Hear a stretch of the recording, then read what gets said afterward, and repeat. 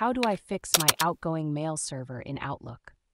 If you're struggling to send emails through Outlook and keep running into the Outlook cannot connect to your outgoing SMTP email server error, you're not alone.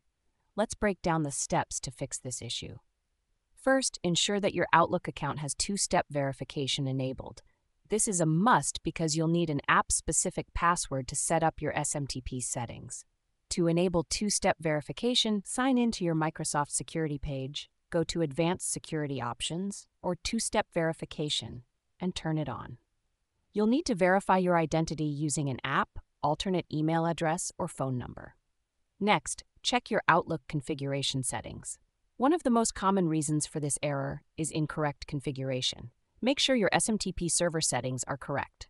For Outlook accounts, the SMTP server is usually smtp.office365.com or smtp-mail.outlook.com, and the port should be set to 587 with Start TLS encryption.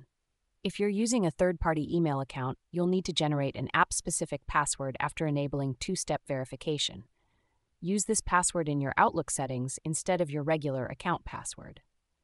Another potential issue could be with your firewall or antivirus software.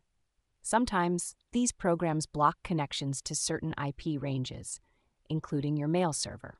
You can check this by using the telnet command to see if you can connect the SMTP port, usually port 25 or 587, on your mail server. If the problem persists, it might be related to your Internet Service Provider, ISP, or the mail server itself. Check if you can send emails using webmail or another email client to rule out any connectivity issues. If you can send emails through other means, the problem is likely with your Outlook settings.